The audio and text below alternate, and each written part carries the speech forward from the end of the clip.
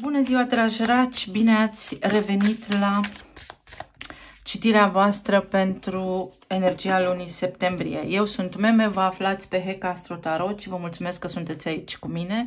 Vă rog să țineți cont de faptul că etalarea s-ar putea să nu rezoneze cu toată lumea. Luați mesajele care vi se potrivesc și cu care rezonați.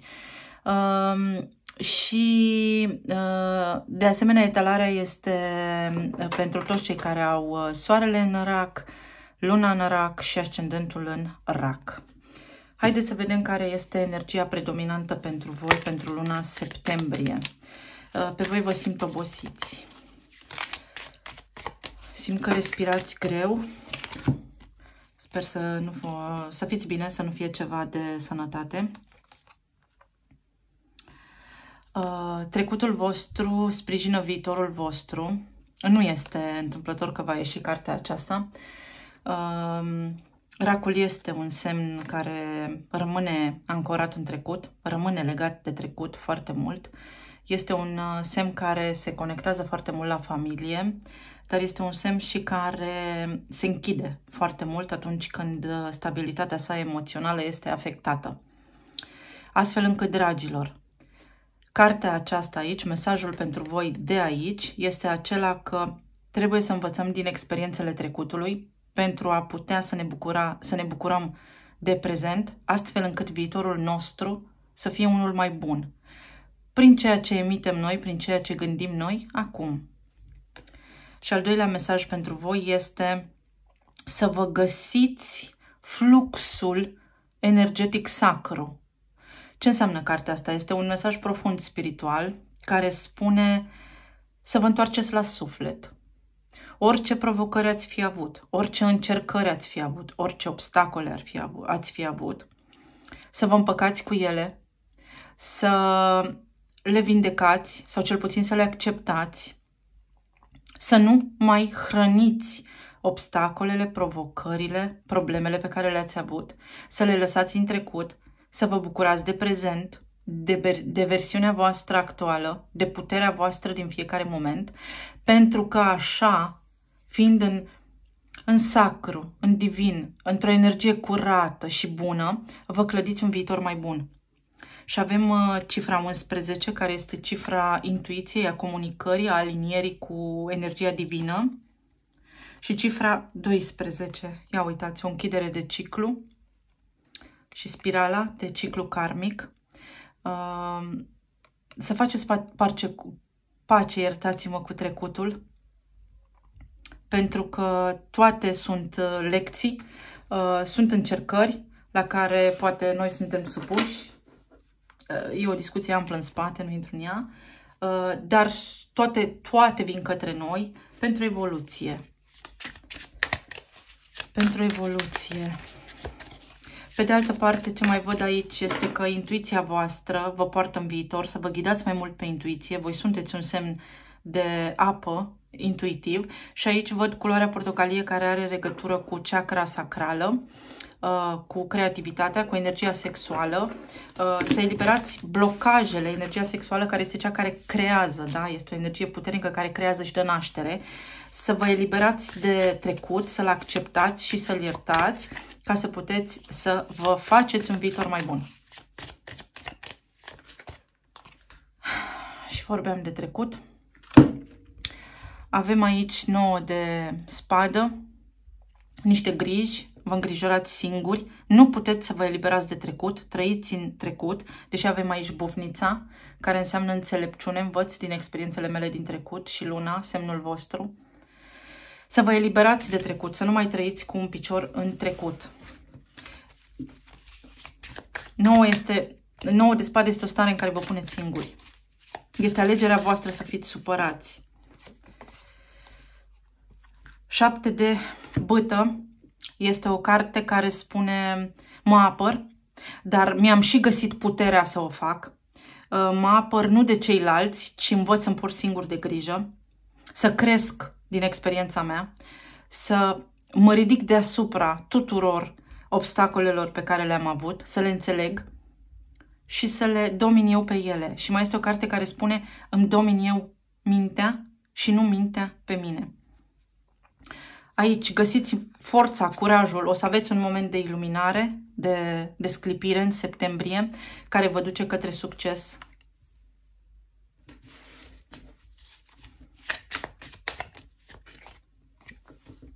Sunteți așa din cauze emoționale, iubire.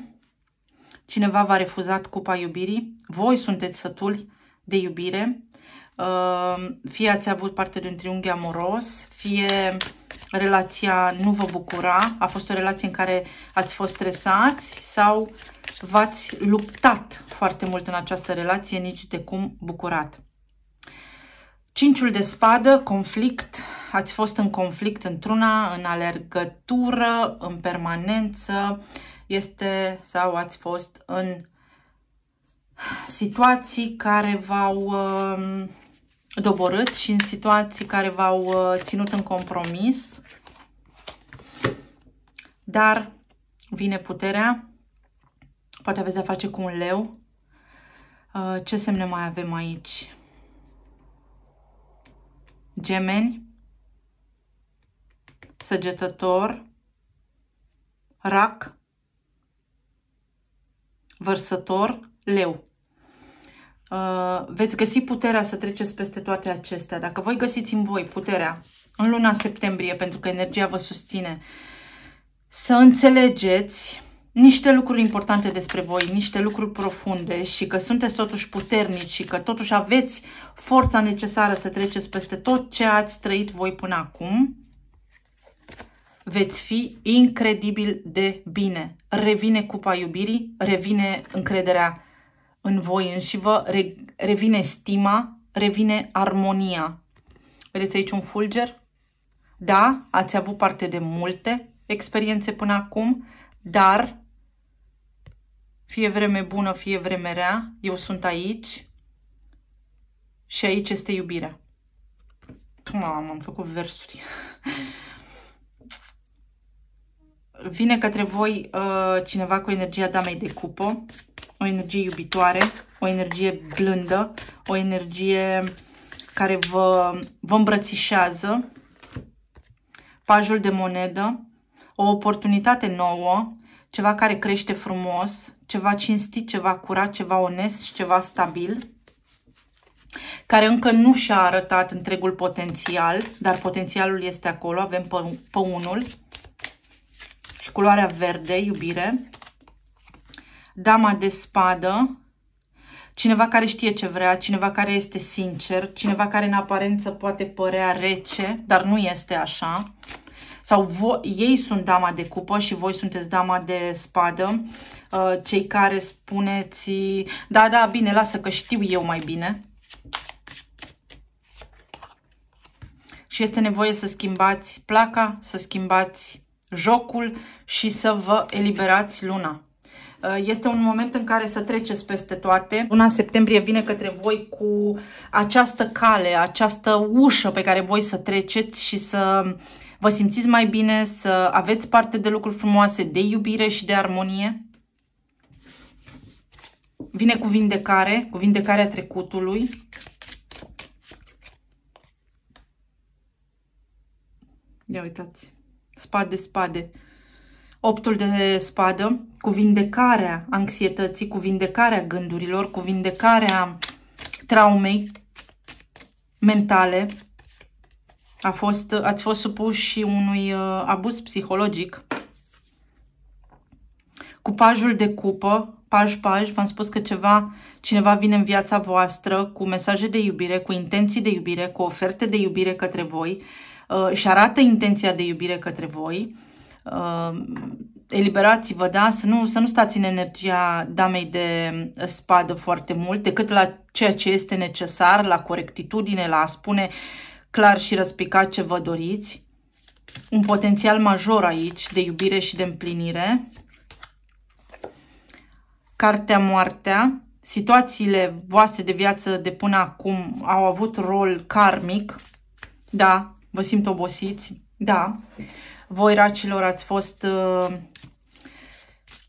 în multe situații karmice, ați avut parte de multe experiențe dureroase care v-au lăsat sechele, au avut rolul de a vă crește, rolul de a vă ajuta să evoluați spiritual, rolul de a vă face mai buni, mai înțelepți, bufnița.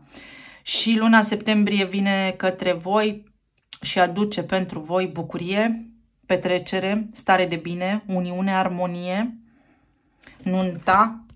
Uitați aici libelula, simbolul care crește armonia pentru voi în luna septembrie.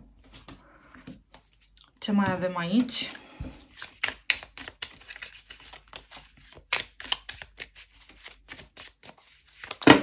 Ups, o să iau ce am văzut. Avem asul de bâtă, un nou drum, asul de bâtă, un nou drum, o cale nouă, plină de pasiune, forță, vine cu forță, dragilor. Dacă vă simțeați la capătul puterilor, luna septembrie vine către voi cu forță. Forță, vitalitate, vă simțiți odihniți, simțiți că aveți forță să faceți orice, să mutați munții, să, nu știu, câștigați la loto. Pajul de bâtă, aveți toți paji aici.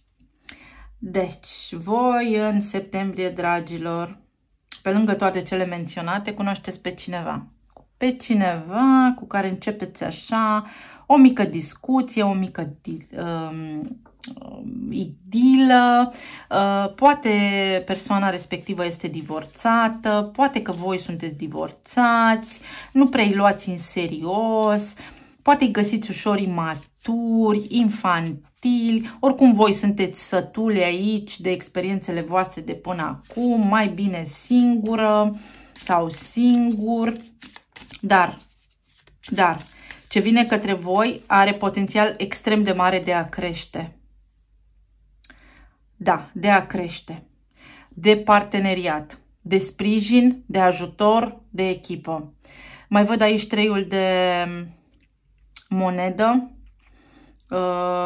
Acesta poate fi un nou serviciu pentru voi, unde să găsiți o echipă bună, o echipă de oameni deschiși la minte, de oameni inteligenți, alături de care să puteți să progresați și voi. Pentru unii dintre voi se mai arată un scenariu, sunteți triști și supărați, v-ați săturat să faceți parte dintr-un trio amoros și vreți să deveniți voi unicul om din viața celui pe care îl iubiți și spuneți gata, stop, această situație trebuie să se încheie acum, ori la bal, ori la spital. Și treiul de cupă. Veți simți bucurie. Veți simți bucurie chiar și dacă omul acesta vă propune în continuare un compromis, dar veți simți și mai mare bucurie dacă omul acesta vă alege pe voi.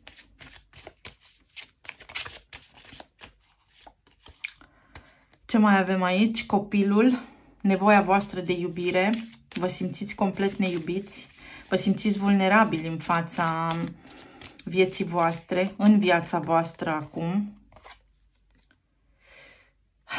Dar viitorul vostru este unul bun, are un potențial major de a fi exact așa cum vă doriți, plin de armonie, stabil, stabil financiar, stabil emoțional, partener, iubire, casă, masă.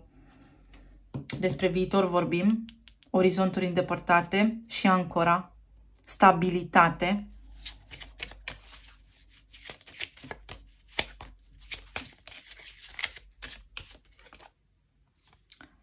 Și onoare, onoare, recunoștință, recunoștință publică. Voi vreți să fiți recunoscuți public, voi vreți să fiți acel unicul în viața celui pe care îl iubiți. Dacă vorbim despre serviciu, atunci veți primi și acolo recunoaștere, veți fi apreciați.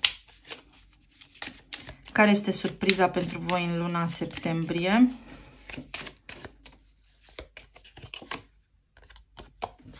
Ceasul, am nevoie de timp, durează un pic, cicluri, timpul să ne vindecăm, progres.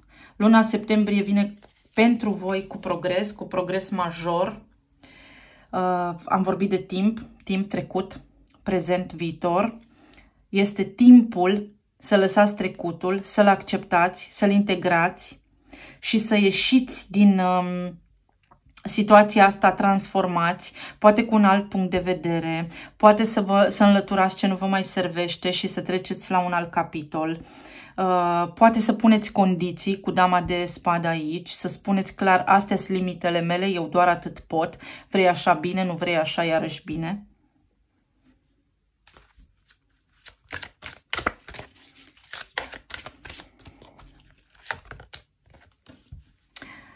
Să dați drumul, release your ex, eliberați-vă de fostul sau eliberați-vă de energia veche.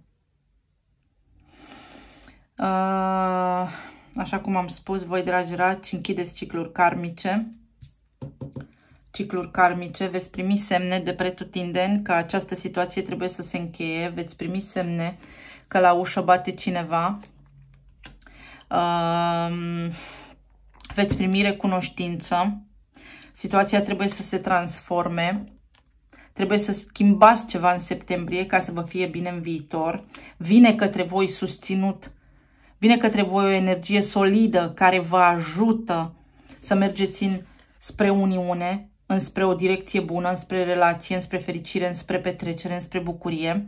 Fie vă eliberați de fosta relație și mergeți către altcineva, fie puneți condiții, situația trebuie să se schimbe, eu vreau să fiu unicul din viața ta și dacă se poate bine, dacă nu, te pup, pa, pa!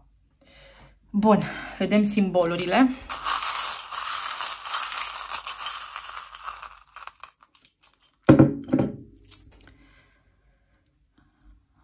Întotdeauna, avem întotdeauna iubire, da. Trecut, prezent și viitor, întotdeauna eu te iubesc numai pe tine, sunt supărat, supărată că nu mă iubești pe mine și așa mai departe. Faceți lumină în povestea asta. Faceți lumină ca să vă fie bine. Un moment din acela de turn, se vor petrece evenimente în septembrie care să vă împingă către starea voastră de bine și către un nou început. Inițiala D, aveți susținere de la divinitate și din planul eteric, susținere divină. Avem aici un iepuraș, ia uitați iepurașii, armonie, da, frumusețe, petrecere, voie bună. Avem bufnița cu a ei iubire, înțelepciune, înțelepciune, bufniță, bufniță. Din trecutul vostru deveniți mai înțelepți. Când vă înțelegeți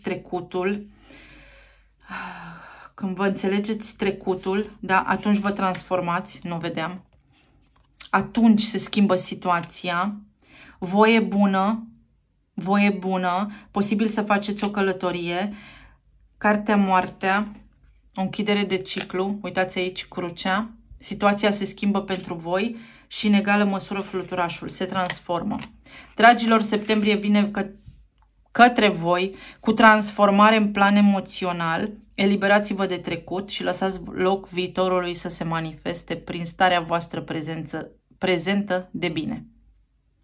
Vă doresc toate cele bune, dragi raci, să reușiți în toate cele... Și vă aștept și data viitoare. Dacă v-a plăcut, puteți lăsați un mesaj, puteți să dați un like, să vă abonați și ce mai doriți voi. Să fiți bine, să fiți în armonie, să fiți iubiți și sănătoși. Și până data viitoare vă pup. Pa, pa!